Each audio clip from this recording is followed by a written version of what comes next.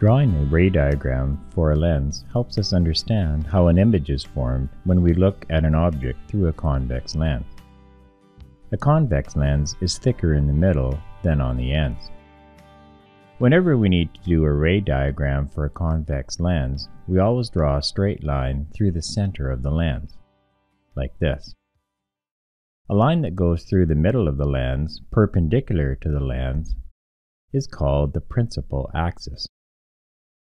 Two important points on the principal axis are the focal points. All rays traveling through the lens are bent so that they go through one of these focal points. The location of the focal points will usually be given to you. A point that is twice as far from the lens as the focal point is called the 2F point. It is sometimes called the center of curvature, or C. We'll just call it the 2F point here. The first case we'll look at is where the object is farther away from the lens than the 2F point, or outside the 2F point. We'll use a yellow arrow for the object. Notice the bottom of the object is sitting on the principal axis in our example. We start by drawing a straight line from the top of the object to the lens, like this. It must be parallel to the principal axis. Then we continue the line from the center of the lens through the focal point on the other side of the lens, like this.